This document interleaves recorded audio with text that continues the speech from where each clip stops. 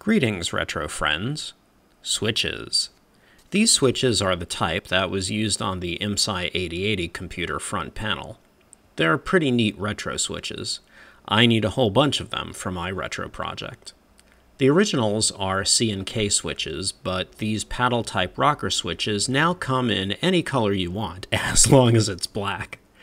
I got these on eBay as surplus. But I discovered that you can buy the switch part without any cap, and they are cheaper. With the cap, a switch from NKK costs $525 US. Without the cap, it's $361. So, why not buy those and then 3D print the caps? After all, I have an original one that I can model, and I can print them in any color I want, as long as there's ABS filament for it. So I did. And it's on Thingiverse, link down below. Here I printed 4 in a darker blue than this original one. Do they work? Yes. Yes, they do.